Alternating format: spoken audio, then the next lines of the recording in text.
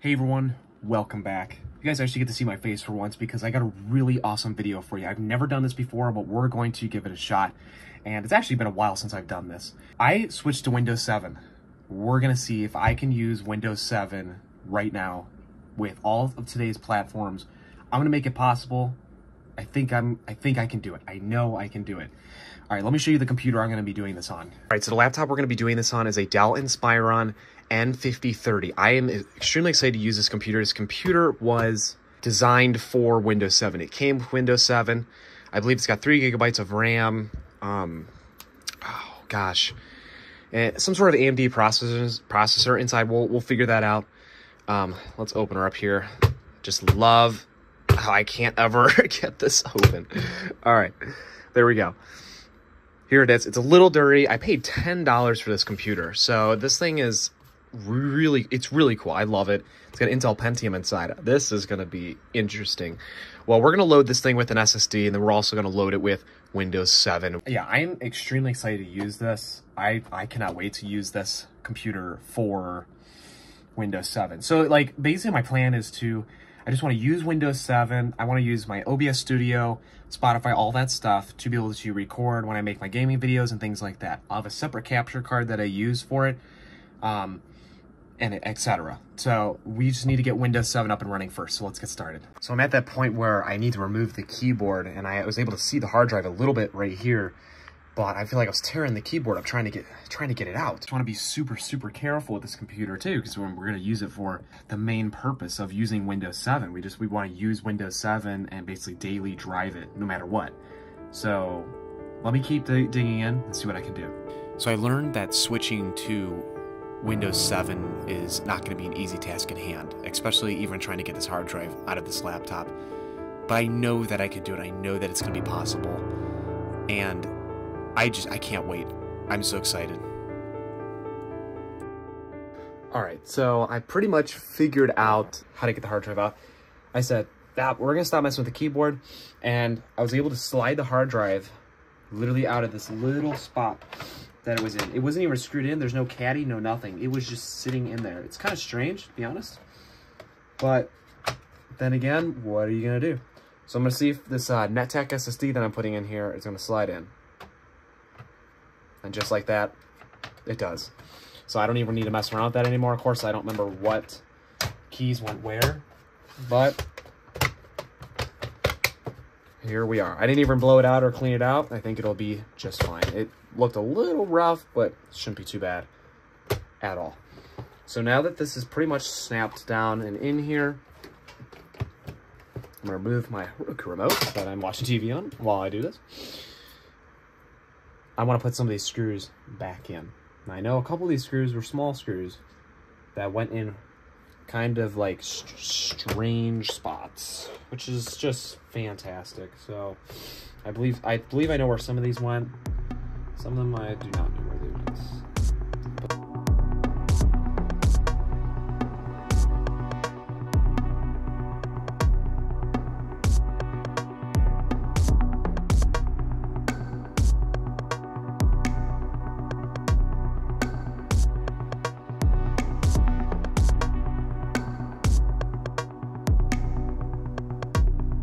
Now that we got that hard drive installed, we can now put our battery back in and begin.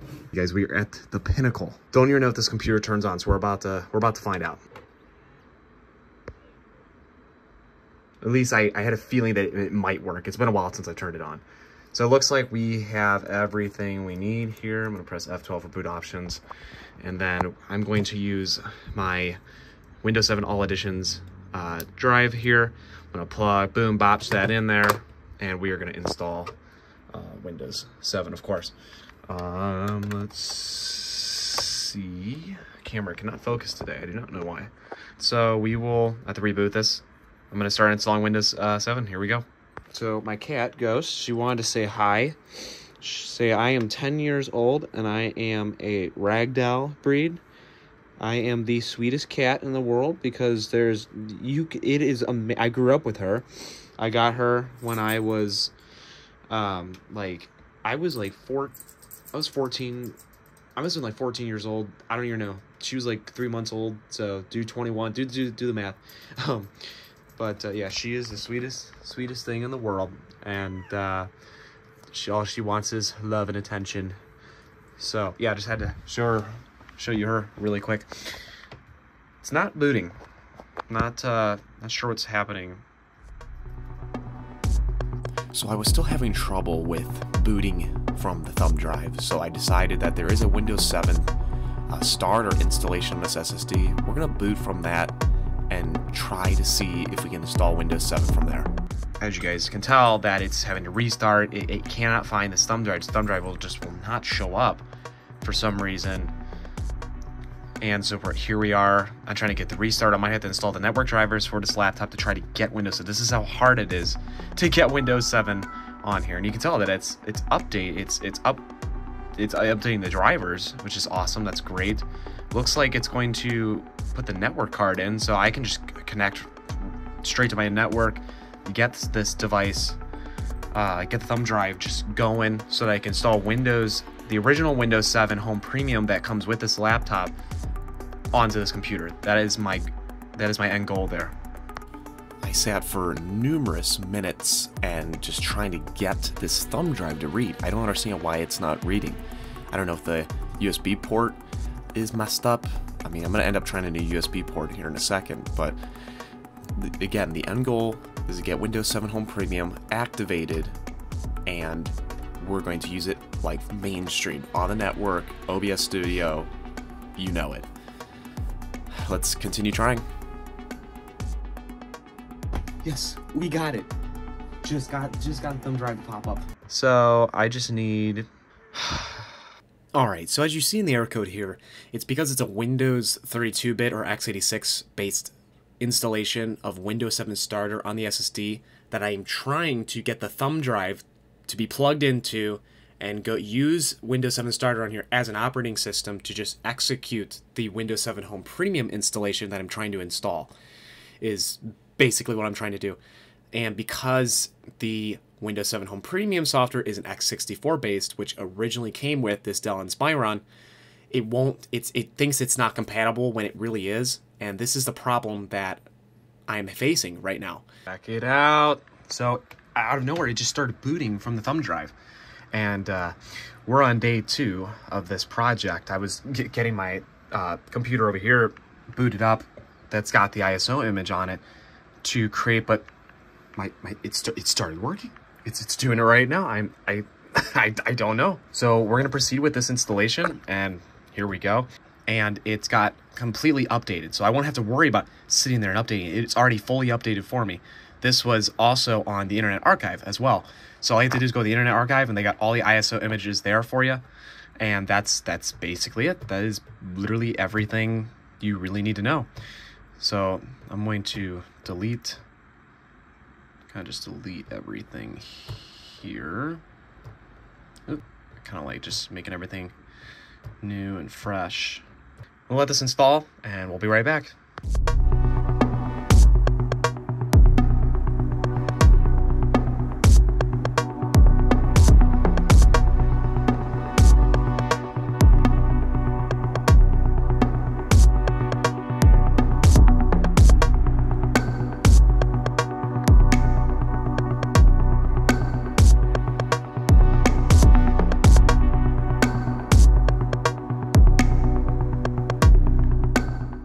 Actually have been waiting for this moment. It's like, whoa, man.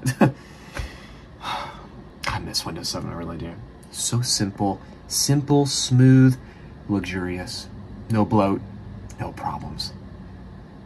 I'm gonna wait for Windows 7 to finish finalizing the settings, and we'll continue. Half an hour, and it is finally, look at this, it's finally loading in. Check that out. Oh my gosh. This is gonna be awesome. It's Microsoft Edge. Get out of my way. We are not. Well, actually, we're gonna have to use you for the first half. So now I'm gonna try to get Google Chrome and see how that goes. Accept and get started. Yes. Run all this stuff. I don't care. No, I'm not gonna sign in. I know, I just realized I'm not connected to the network. No! Okay, alright. We need to go online and get the driver update stuff. No, Windows 10 is not supported on my Inspiron. Okay, that's why we're switching to Windows 7. Can't you just give them all to me? Okay. Atheros, Wi-Fi, Realtek card. Just download it all. Put the drivers onto a disk, and we're going to just try to do this one-handed here. Oop. And here we go. All right, there's our applications. We're gonna start with the first one. Hope that it's gonna be the network one. Yeah, this is the chipset. All right, we got Wi-Fi network connection. I'm also gonna let it check for updates. Now we're gonna try to download Google Chrome. Just so you guys know, this is really dangerous, and do not do this. Windows 7 really should not be used on the network anymore. So you got to be careful of what you're actually downloading. You need to make sure that it's literally from Google. It has to be from Google or whatever actual site you're downloading it from, because there's a lot of sites that are literally not it. So you got to be very careful. See, this device won't receive updates from Google because it's no longer supported. I'm going to download Chrome manually. It should download for us. We're going to open that up.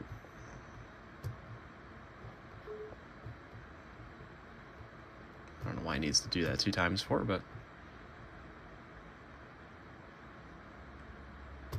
okay.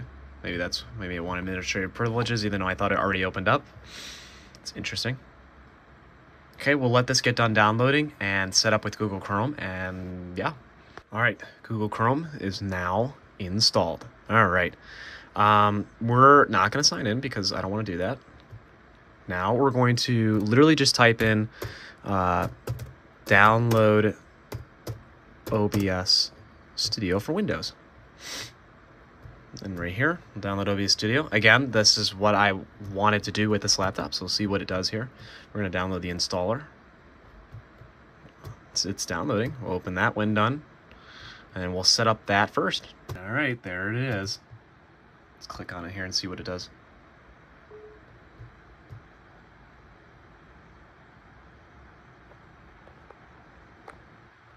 All right.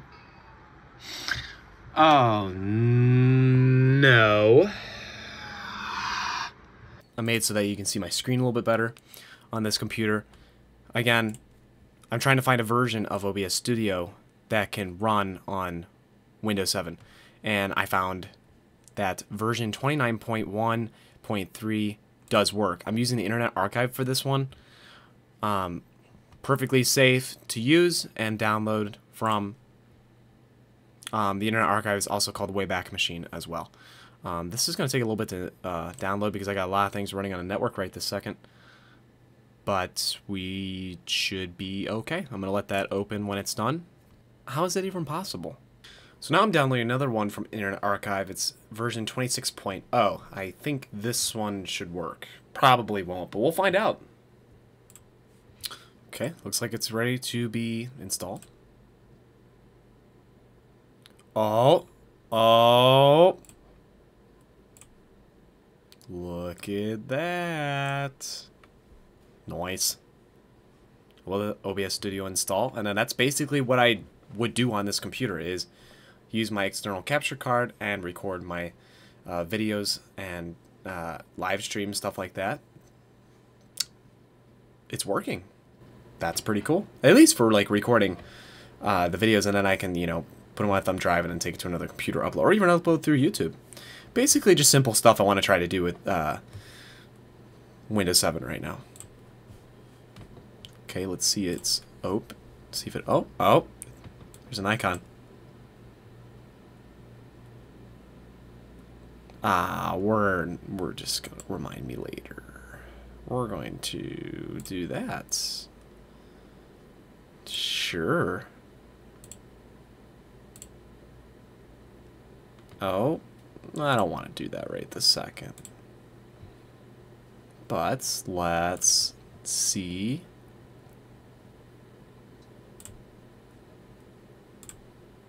Oh, look at that. It's working. This is just lag in my capturing thing right now. It's actually much faster. Nice. Yeah, it looks like it's working. Let me actually make sure that it is working.